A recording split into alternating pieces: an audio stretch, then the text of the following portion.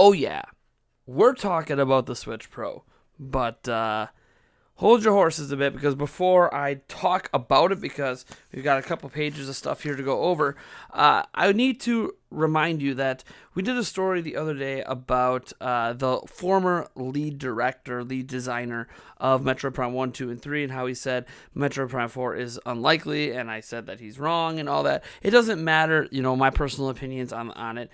There is now stories coming out that he is being attacked by Metroid fans on his personal accounts that don't. We're better than that as a community, guys.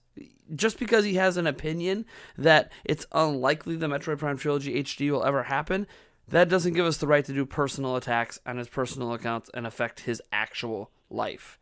I know this seems to happen every single time we criticize something someone says, especially when it's something that we don't believe is true, but come on. Come on. Let's get into some fun news now instead.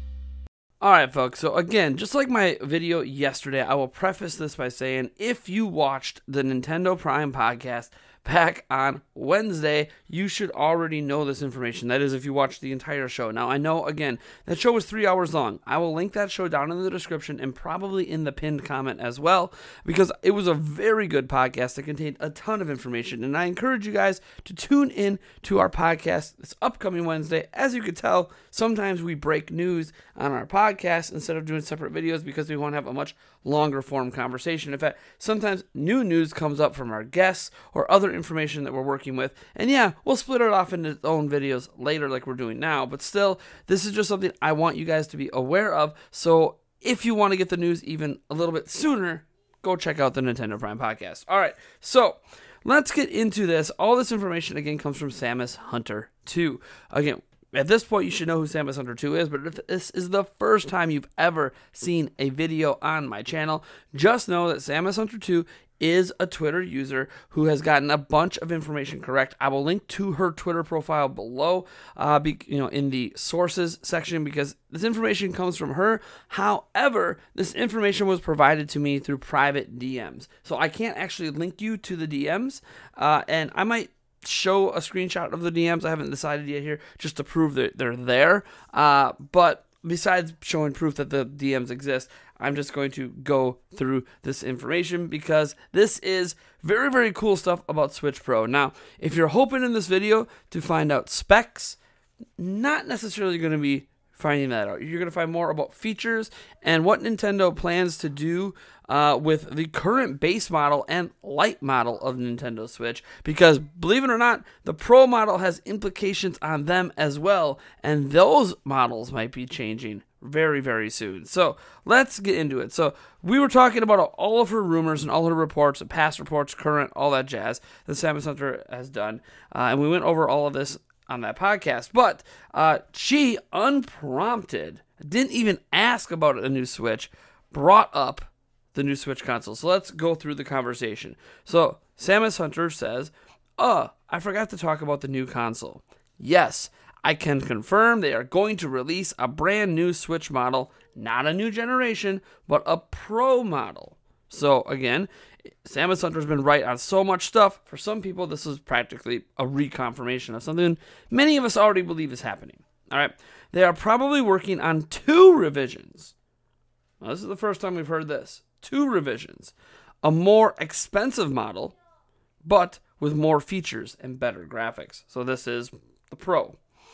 A model that just improves on the current Switch model, but with some features from the other, as was the case with the base Switch after the Lite was released with better battery life. So what happened when Switch Lite came out, in case you're lived under a rock and don't understand that there are different versions of the original Switch, they shrunk the die down, which created better battery life and enabled them to do the Lite, and they took that die and they threw it on the base model Switch with the bigger battery, which gave it more battery life. That's essentially the only change that happened. That's why we have the red box Switches. Those are known as the V2 2 switches, version 2 switches. So what they're saying is when the Pro comes out, it's going to be followed up, if not right away, soon after by a version 3 switch and a version 2 switch Lite, essentially. Those models would be replaced internally. They would look the same, but some of the components would be replaced internally. Some of the features might get adjusted as well. Hello, maybe Bluetooth? I'm just saying. All right. So then I responded and said, so that sounds like a V3 model that adds modern features. I don't know what those modern features might be. Maybe it's just a bigger screen, new Joy-Cons perhaps. And then a Pro model with all the power. Awesome. That just made tonight's podcast even better. Know any details about those features? We already know about the OLED screens and such. And Samus Hunter responded and said, that's right. It's important for Nintendo to have a budget model Lite, a family model, which is the base model Switch, and then an enthusiast model, the one that many call Pro, on the market. If they can find compromises that allow you to have the features of the new models on the old ones while maintaining the same cost and price, they will, especially if it comes to the hardware components to standardize production. This aspect is important, so if you want to quote the exact words in some video, please do. Well, here's that video, Samus Hunter. So here's the thing. First of all, this is the first time I've seen the models, split up in this way. Now, we always knew the Lite was kind of like a budget Switch, but calling the base model Switch the family model, I've never heard that term used before. So that's the family model, and the Pro is the enthusiast model. If that's how Nintendo views it internally, I find that very interesting. Also, this talks about how Switch Pro is going to be more expensive than the base Switch. I feel like that should be expected. Now, if we look at the price difference between the Lite and the base Switch, that's a $100 price difference. I feel like there's going to be a $100 price difference then to the Switch Pro. So Switch Pro would be, well, what would that be? $399, right? So you got $399, $299, and $199. It doesn't appear the Lite or the OG Switch, or the family model Switch, I guess as it's called, are going to change prices. They're just going to do a component swap, and then if there's certain features on the new model because of those components, maybe the Bluetooth stuff, maybe, I don't know. I don't know what features they're considering. Maybe a headphone jack on the Joy-Con or something. I have no clue. So whatever features they're considering adding, OLED panels, by the way, I assume they're going to drop those OLED panels down the Switch line. I don't think that's going to be just an enthusiast model thing, because I feel like Nintendo can get a better deal at manufacturing by unifying all that. They certainly can make Switches faster doing that. So that makes a lot of sense to me.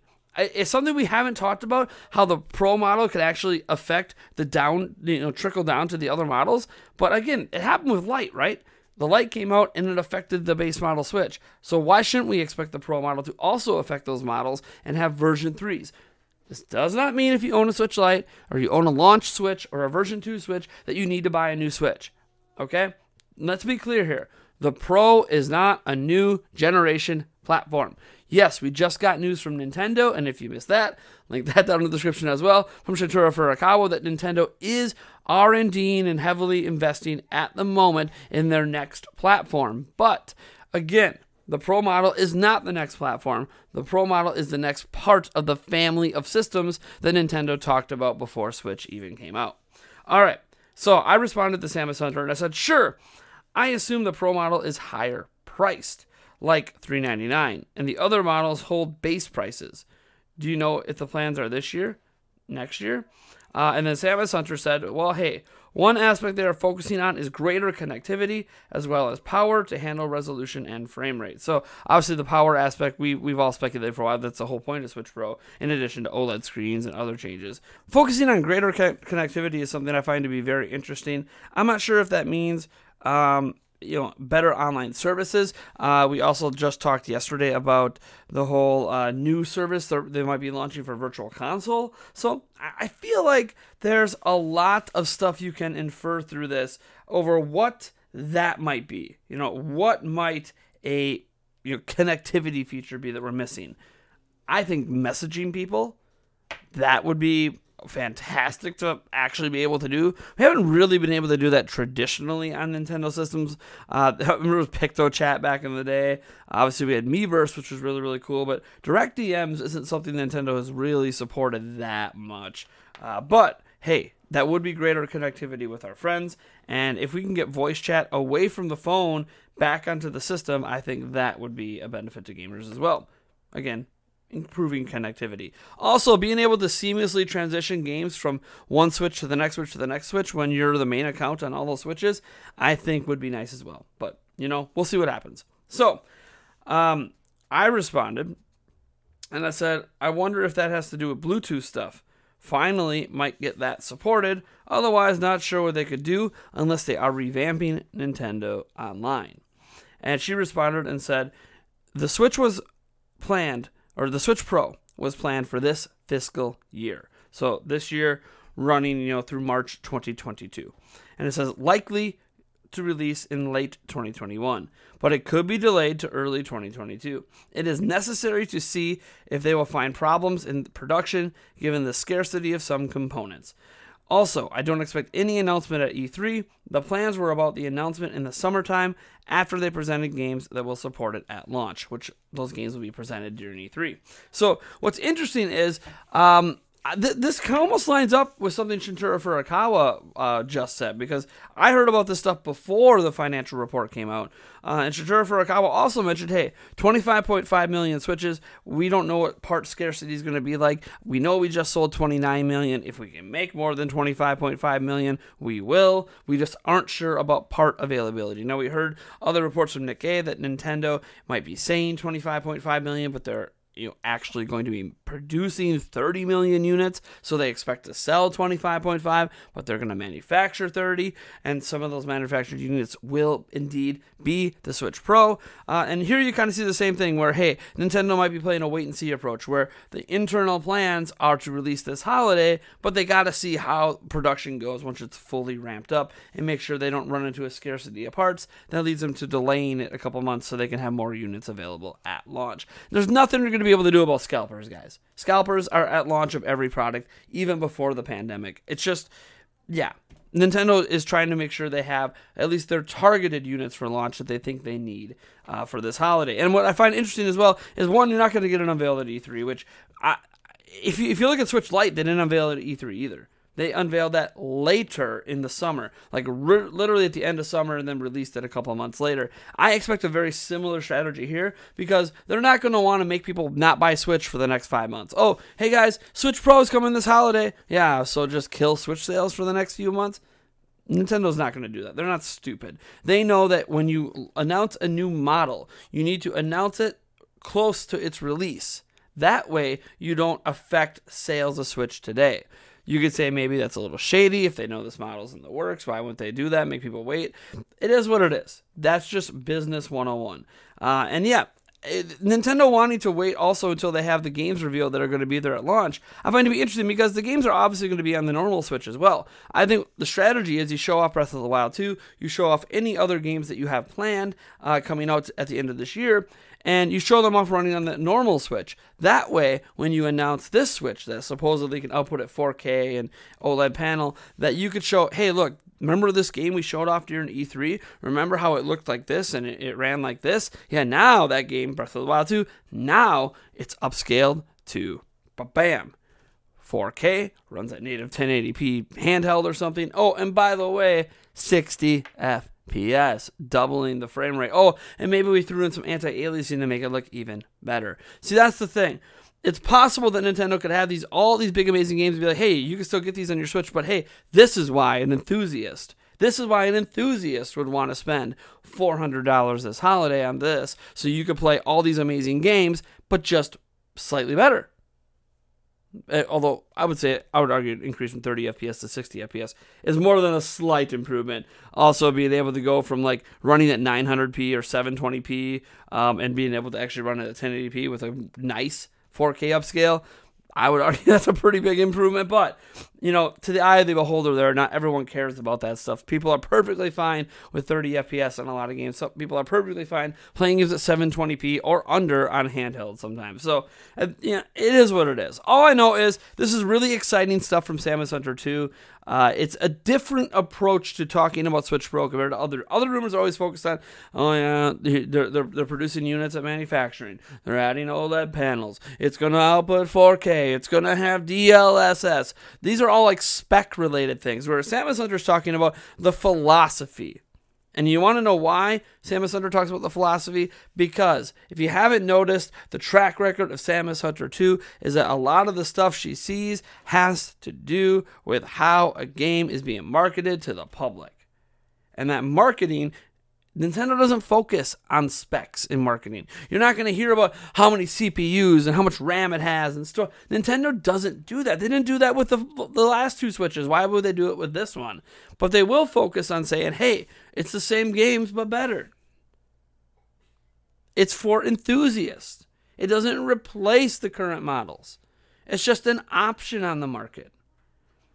A family model, an enthusiast model, a budget model. These are the kind of terms Nintendo would use in a marketing way. So this is really interesting to me. You guys let me know what you think about this down in the comments below. And if you enjoy this video, be sure to drop a like and hit that subscribe button. Also, folks, hey, I know you might have already tuned out the moment I said that, but we do have an amazing show happening at E3 2021. 4 straight days, over 12 hours of streams each day. We have $3,500 plus in stuff we're giving away, and that giveaway list grows every single day. We have over $1,000 of our own money committed towards that giveaway for consoles and pro controllers, games, accessories, collectibles. We got a bunch of collectibles I'm excited to show to you guys and give away. We have partnered with several game companies and game studios.